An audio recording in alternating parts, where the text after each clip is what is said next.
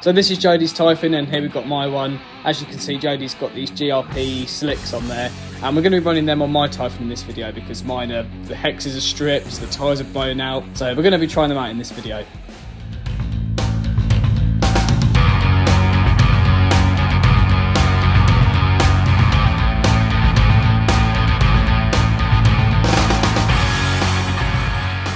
There we go, wheels are on. So if we compare it to Jodie's one, my one's a V5 and his one's a V3. The only differences, I think, is just the power system. So just about to head out, and the location we're going to is a little way. We've got to walk, so we got a trailer. You actually built that specifically for it, didn't you, Yes, Jode? The trailer.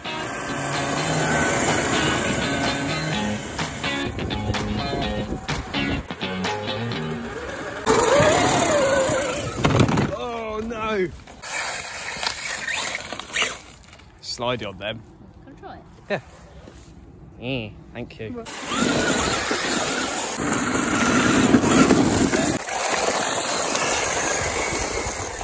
I've put a 14 tooth pinion on there now, so I want to do a quick speed pass. Whoop. 45, okay. It just a little bit. Oh dear. 47's not bad, is it?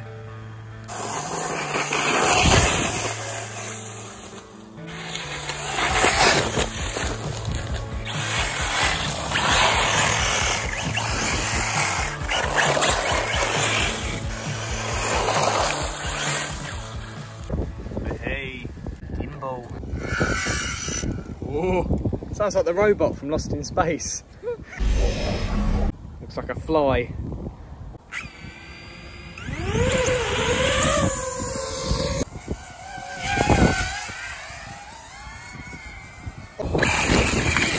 Go on then.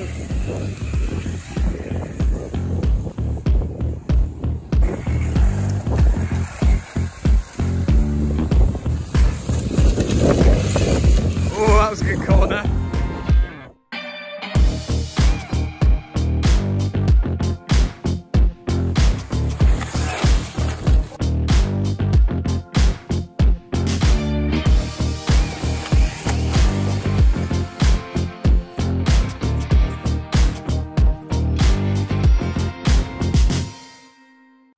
So Joe said that there's a skate park just a couple of miles from here. So we're going to head down there. We haven't been to this one yet, so we're going to see what it's like. We're going to break some stuff today. So Joe's got his bar back out. He's got some decent gearing on there, so I reckon with those tyres... Speed.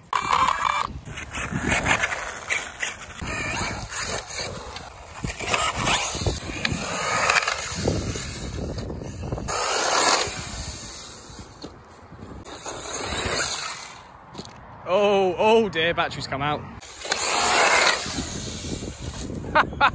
That's the trick. Jump off of there, downslope, nail it, and you get a soft landing.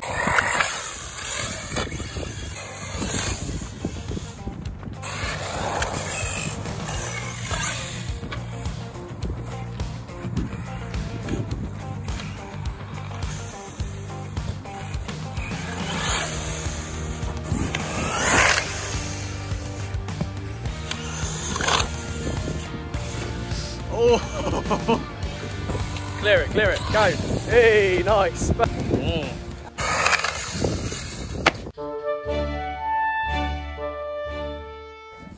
Oh no! Oh, look at it! Look at it. Shock's come off. That bit of the chassis is... Oh. We've managed to put the shock bottom back on, and it does work, so might as well keep on going. Is that smooth? Oh! Oh, perfect.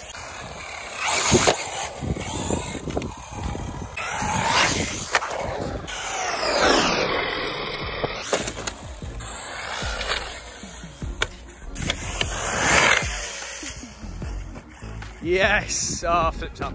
Definitely got to recommend those GRPs, guys. I mean, it made it handle around that BMX track absolutely perfectly.